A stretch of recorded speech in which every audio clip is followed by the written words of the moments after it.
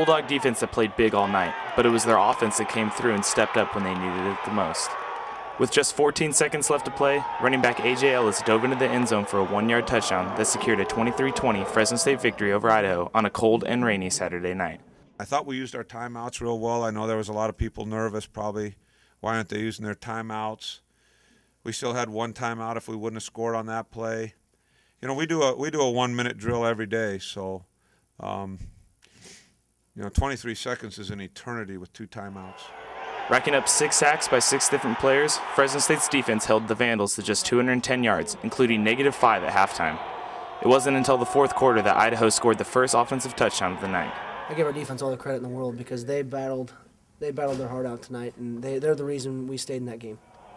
Linebacker Travis Brown not only snagged his first interception of his career, but he returned it 30 yards for a touchdown, also the first of his career. It marked the first interception for a touchdown by the Bulldogs since Philip Thomas did so in December of last season. I think the receiver ended up coming on from behind and trying to tackle me, and I just saw the end zone. I said, I just got to get to it. So, while the win may not have been as easy as predicted, Coach Hill credits his team for their hard work and is proud of the effort that was put forth from both ends.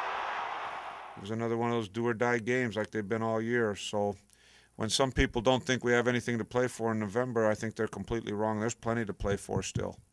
After a pair of demoralizing losses to Nevada and Boise State, Fresno State was able to guarantee itself its 11th winning season in the last 12 years.